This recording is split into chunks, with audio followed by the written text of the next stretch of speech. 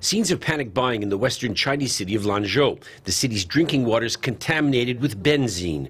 Benzyne is a cancer-causing chemical. Local officials say the contamination is 20 times higher more than the national standard. Of course we want the government to come out and give everyone an explanation to avoid panic. It's impossible for so many people to survive on this, right?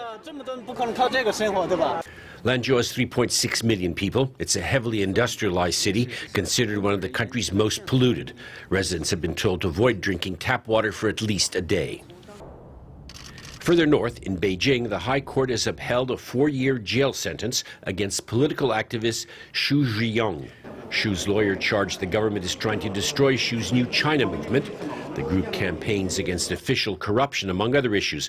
According to Zhiyong, the New Citizens movement has about 5,000 to 7,000 members across the country, but even that number seems considered dangerous by the ruling Communist Party. Western reporters and diplomats refused entry to Xu's hearing.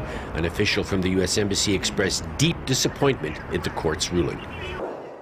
More confusion over Malaysian flight MH370. In Beijing, Australia's Prime Minister says searchers are close to locating the missing airliner. We are confident that we know the position of the black box flight recorder to within some kilometres. But confidence in the approximate position of the black box. But back in Perth, the man in charge of the massive air and sea search was less optimistic. Angus Houghton said there had been no major breakthrough.